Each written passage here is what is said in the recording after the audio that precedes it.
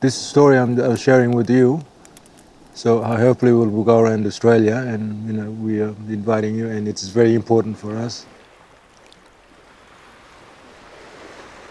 My name's Don Wilton, and this is my country. It's named Nardilmuk. We sell fish around the community, Guinea, Onpeli, and Darwin. I've got my daughter. She's going to work with me, and maybe sooner or later the fish will, send it to overseas like Japan, all that. Yeah, because they never seen the blue-tailed mullets.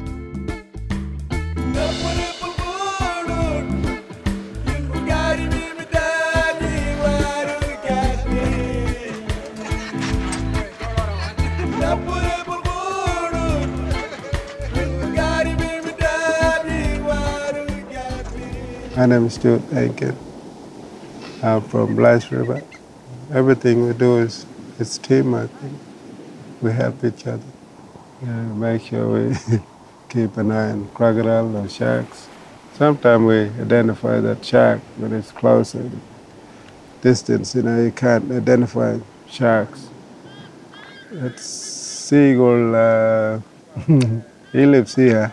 When he sees us, like every morning, we give him a mallet to feed. He's just waiting for us.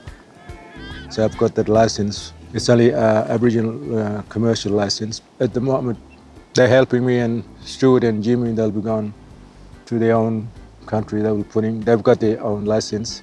And when the future comes, we're probably selling barramundi, Spanish mackerel, and big queenfish. So we don't want to see the fishermen comes here and, steal our fish. In the olden days, my grandfather used to make fish trap. But now we got different one.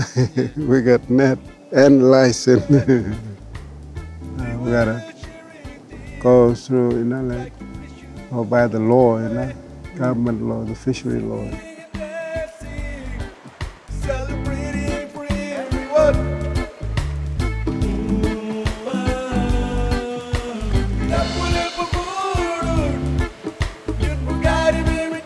Community, they're happy to see us working, like Homeland.